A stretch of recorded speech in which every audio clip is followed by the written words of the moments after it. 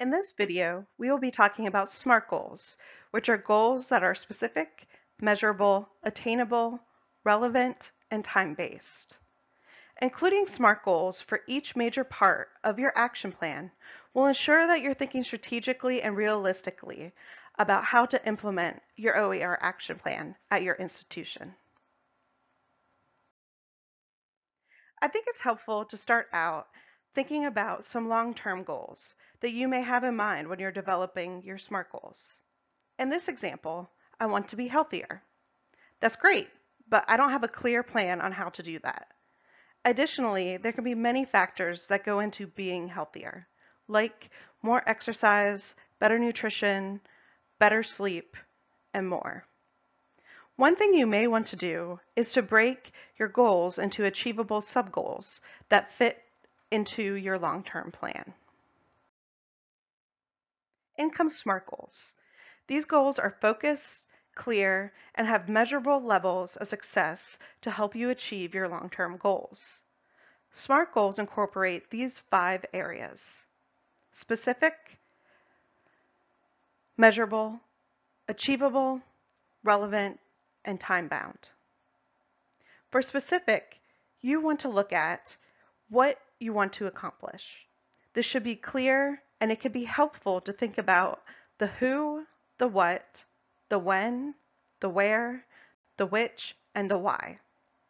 In my example of being healthier, I may want to include an exercise SMART goal. So I can think about what type of exercise I want to do, when I'll do it, where I'll do it, is anyone else involved, and so on. It's really important to be clear in this step. The next step you want to look at is how to measure your success.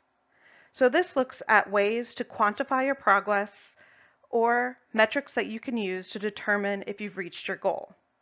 One question you can ask yourself is, how do I know if I've reached my goal? Next, for achievable, you want to ask yourself, can I do it? And this is important when considering your commitments and schedule, as well as other barriers at your institution. So what can you do to achieve this goal? Or what is in your control? The next one is relevant. You want to ask yourself, does this fit into your larger goals? Is it the right time for this goal? Or what is the why of your goal? Does it contribute to further your action plan, for example, or maybe it helps align the library's strategic plan? And finally, time-bound. You want to ask yourself, when is it reasonable to see results? Having a deadline, or maybe, if appropriate, checkpoints throughout the goal can be helpful. By including deadlines or due dates, you can set yourself up to be more successful. So if we go back to my example of being healthier, perhaps my SMART goal might be something like this example. On Tuesday and Thursday during spring semester, I will play basketball at the campus gym from 6:30 to 7:30 with Tom.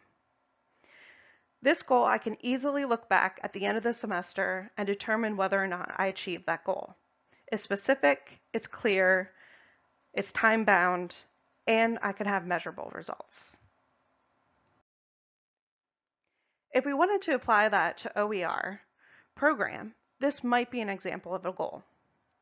So really, I want to advertise the library's OER program, and that's my larger goal. If I break it down into specific steps, this might be one SMART goal. During the first 2 weeks of the fall semester, I will spend 1 hour each Friday developing an OER program advertisement and submit it to the library's communications specialist by September 1st for publication.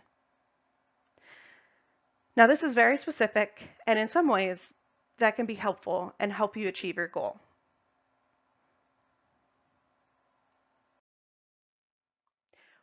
When breaking down your SMART goals, these are some factors that you can look at, and you can increase your likelihood of success if you consider these factors. Answering these questions can help you explore the factors that you have working for and against you in pursuit of your defined goal. I think it's really important to note potential collaborators and resources, potential barriers, questions and issues that you may need to resolve. And if you have questions about your SMART goals, please take advantage of sharing them with your cohort or your cohort leader. That's what we're there for. There is a SMART goals template available to you to help you get started in developing your SMART goals. And again, if you have questions about them, please don't hesitate to contact your cohort leader or your cohort. Thank you.